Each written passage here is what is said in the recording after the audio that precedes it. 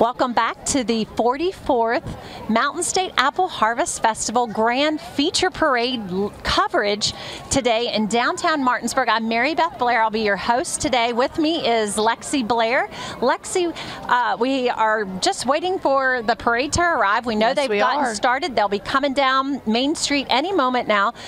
This year's theme, talk a little bit about the theme for our audience at home. Absolutely, yes. This year's theme is Apple Palooza. And how much fun is that? Yes, exactly. I'm really excited to see just the different ways everyone in the parade today exemplifies that and brings that to life. It's such a fun way to tie apples in, but also, can you tell us a little bit more about what we'll be seeing in the parade specifically today?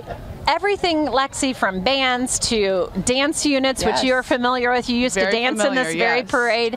We have cars. We have, did I say floats? The floats were judged at 10 a.m. this morning. I've seen some pictures, sneak peeks of pictures of floats on Facebook that people have been posting.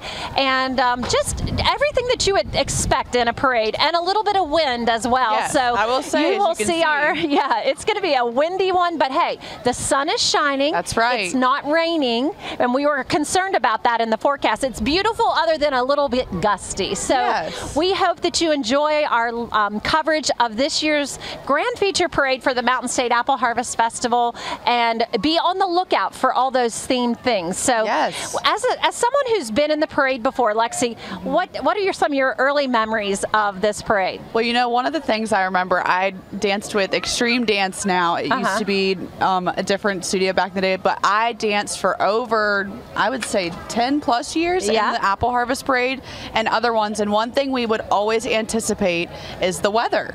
We would have practices outside, but you never know until the day of what you're going to get. So a lot of the performers, I think, will be a little thankful today that it's a little bit of a breeze. It's going to help them keep up their stamina and stay cool throughout the parade route. But I know another thing is that just is such a fun part of the parade is seeing everybody on the sides of the street and watching their faces light up when everybody comes through the route.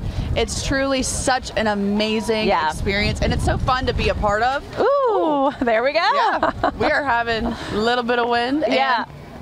But well, you know what else I'm looking forward to, Lexi, is I'm looking forward to seeing the feature float in the beginning of the parade, which will be our Queen Pomona. She'll be riding there, and she'll be in her beautiful gown that was revealed last night at Coronation, as well as her maids and her princesses and the minor court. They'll all be on that float dressed in their beautiful coronation wear, and so we're really looking forward to that as well. Yes, I know they're all so excited. I actually got to watch them all get loaded up onto their float earlier, and they were so excited to wave and smile, and I just can't wait to see them all come through here today. So we'll take a little break, and we'll be back after these messages, and we will hopefully have some action coming down Main Street and Martinsburg.